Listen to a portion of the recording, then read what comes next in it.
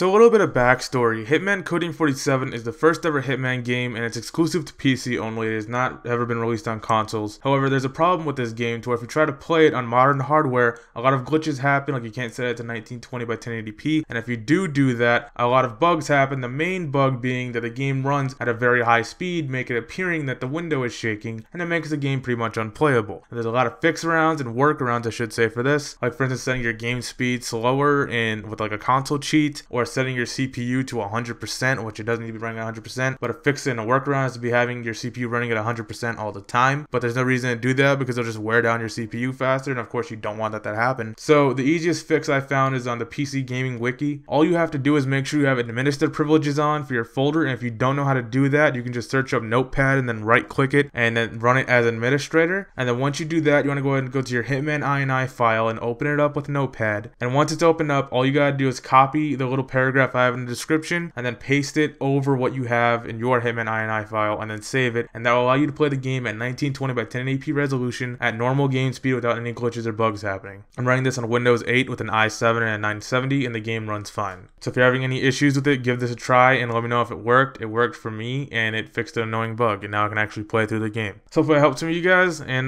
catch you later.